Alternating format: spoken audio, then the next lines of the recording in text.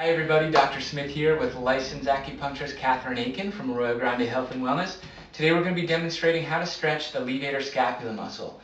This important muscle starts at the shoulder blade and works its way on up to the cervical joints in the upper and mid neck.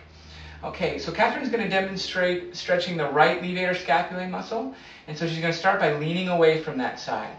And then she's going to turn away from that side and lean down and forward, okay? And now, to pull the shoulder blade back a little bit from the rib cage, she's going to flex her shoulder forward about 30 degrees, okay? And she should feel a nice stretch right in through here.